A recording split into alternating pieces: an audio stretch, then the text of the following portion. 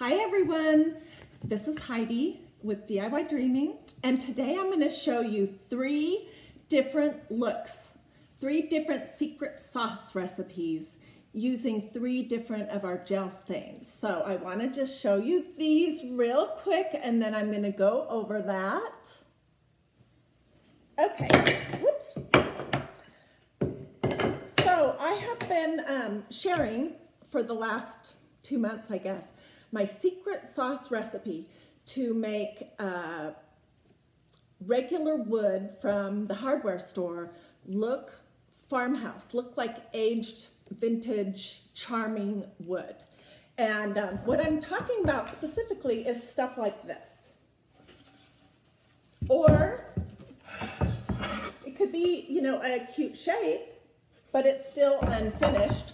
Or coming up this in 2 weeks or a week and a half, I'm doing some workshops at my house using these pine rounds that make awesome lazy Susans. But anyways, as you can see, this wood is very, very plain, and it does not look so great when it is just stained.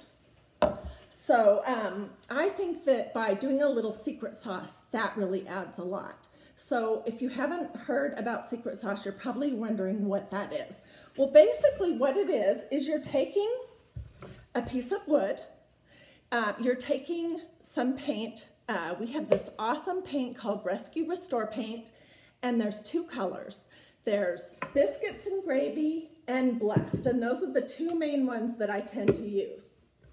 So essentially, to do the secret sauce, the first thing you do is beat your surface up with a hammer, with screwdrivers, with a ice pick, a chain, sanding, whatever you like, to whatever degree you want. You don't have to beat it up to get started.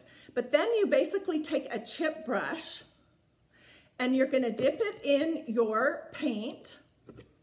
You're gonna offload, which is fancy for taking most of it off your brush. And then you're just going to very lightly, not in real thick coverage, but in light wispy motions, cover your surface. And one thing I like to do when I'm doing this is I like to make sure that I have it all around the edges so that you can see a distinct line between the front and the sides. And the other thing I like to do is occasionally I'll dip a little bit more paint on it and I'll sort of do this stab and drag move. And what it does is it puts like a blob of paint on there. So that's the first step. The next step is to take some stain and using a chip brush or whatever kind of brush you like, you're gonna dip your brush in your stain after the paint has dried, and you're just gonna paint the whole surface, and then you wipe it off quickly with a paper towel. If it's too dark, you can get a wet paper towel and just rub on it, and that will come up for you. So let me see.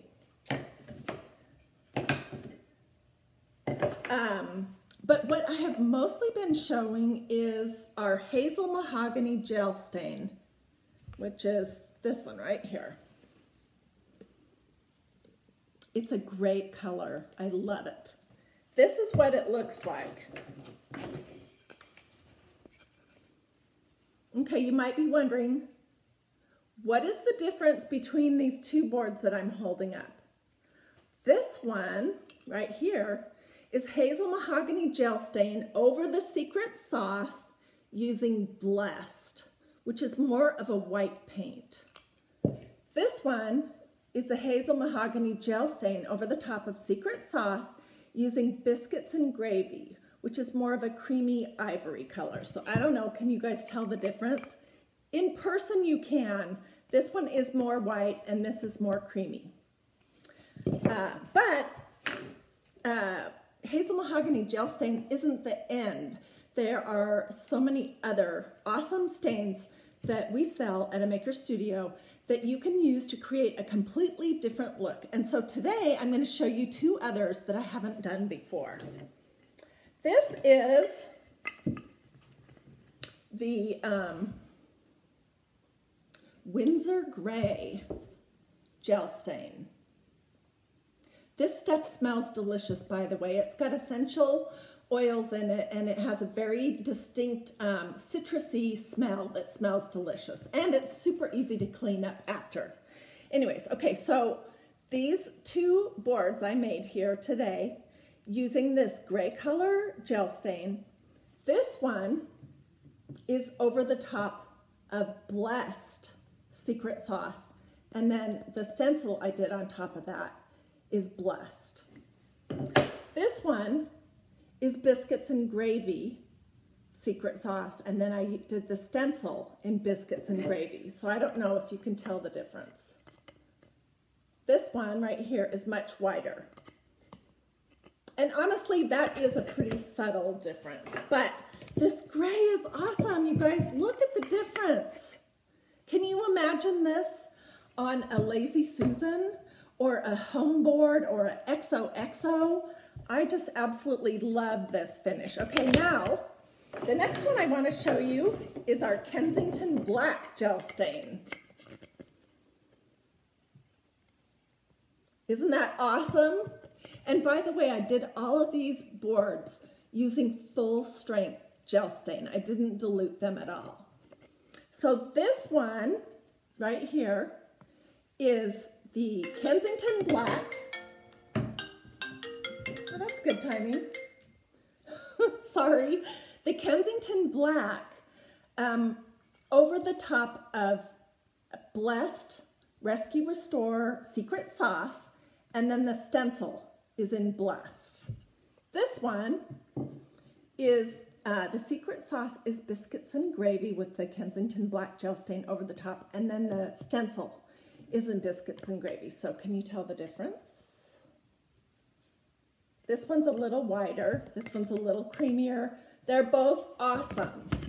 So, where in the past I focused just on this hazel mahogany, now we have a lot more choices. And there are other gel stains too that I just haven't gotten out today to show you.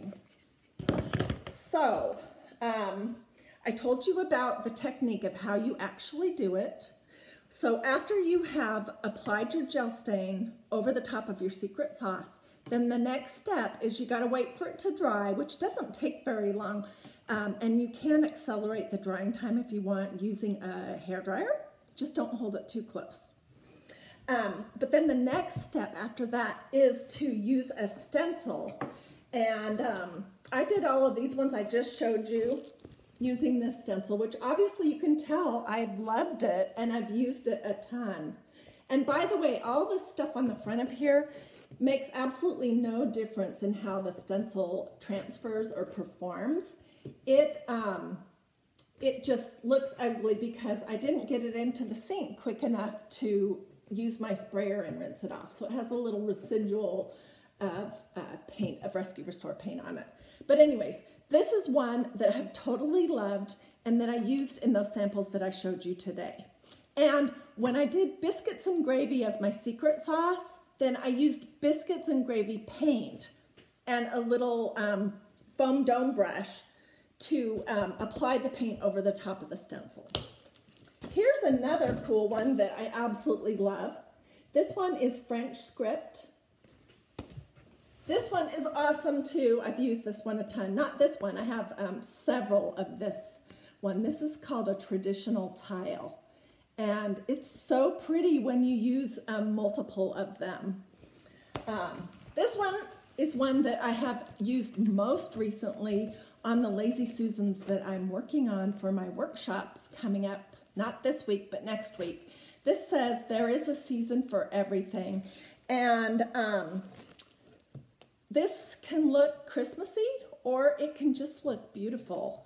And if you use Biscuits and Gravy or Blessed paint on it, you won't feel like it's a Christmassy stencil. It's good all year. And then this one I've talked a ton about. This is the XOXO stencil, which is definitely one of my favorites. And I did just want to mention that right now, our stencils, I think it's through this upcoming Friday, they continued the sale. They're still 50% off. And So like, for example, this cute little one is only $5. And then some of these bigger ones are like $9 rather than $17 or $18. So it's a fabulous deal. And if you have been wanting some stencils, this would be a great time to get some.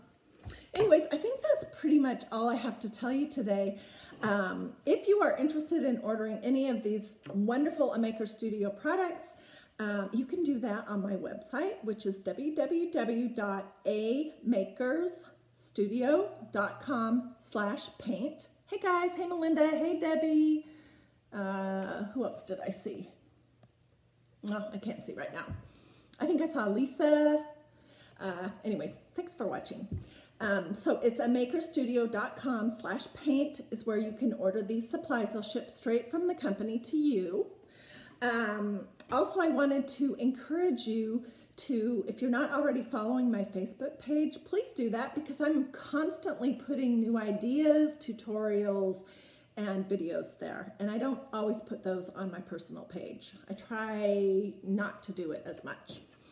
And I hope that you like these ideas. If you have any questions or want suggestions for a product or ideas for how to use our products, please feel free to send me an email, send me a personal message, Instagram me.